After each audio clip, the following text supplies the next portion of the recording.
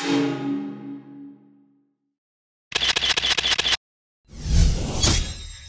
I'm Eric Marks with FindingMiddleEarth.com, and if you can see over here, there's this real cool bridge that led from Apalachicola, Florida to St. George Island.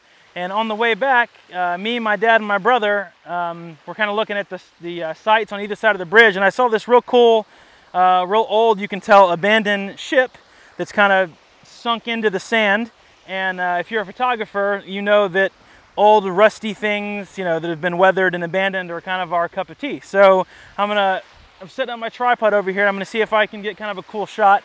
The lighting isn't optimal. It's not really sunset. We still have about another hour and a half.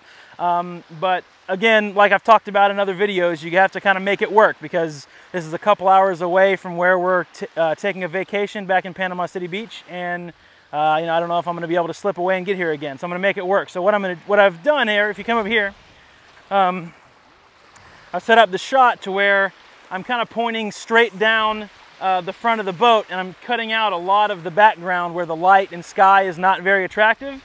But what I was just kind of pondering is, even though it's a real cool boat, it's still kind of plain.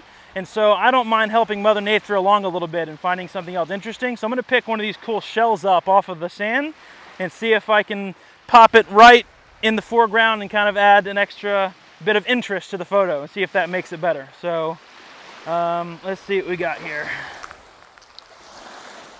Got a ton of shells, so it's not going to be hard to find a good one. Let's see. That one could work. I want to kind of stay with the whole, you know, old rustic kind of weather. So this shell will actually probably work quite nicely. So what I'm going to do is I'm going to kind of pop it right here, kind of facing right at the camera.